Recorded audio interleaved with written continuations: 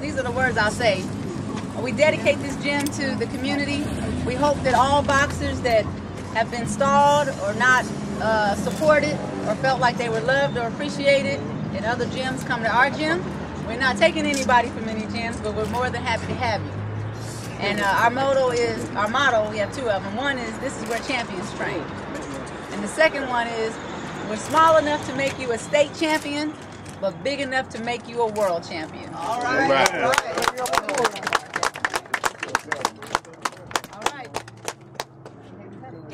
Anthony, what do you want to say? No, she told me not to say it. He was going bar. She told me as a normal I was going to say something. Thank everybody for coming out. All right, all right. Let's ready to get ready. I'm going to say it anyway. Can you say it ready? Anyway, Be yourself. Hey, where my dog's at? June in the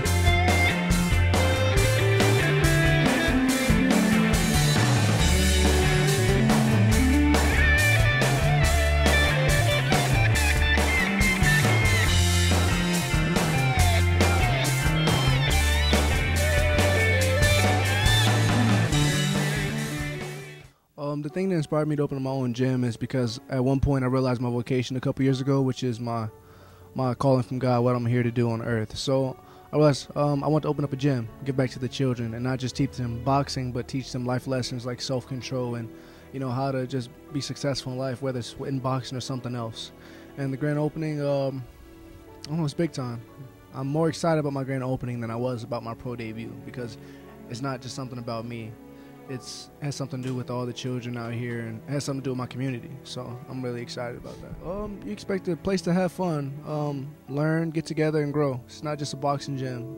It's a place for growing and bettering yourself. You say the ages are from 6 to however old you are. If you can walk, you can come in here and you can punch.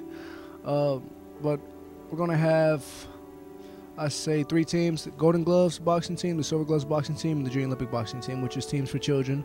Then we're going to have a section in the gym which is just for like professionals, people who are actually fighting for money. This is the career. And then there'll be a time in the gym for people that just want to learn how to box. They don't want it as a career, but they just want to learn how to do it. Hand pads, hit the bag, jump rope, and that'll be for them. On trainers, I have the legendary Hank Johnson, former Olympic coach. I have Coach Tony.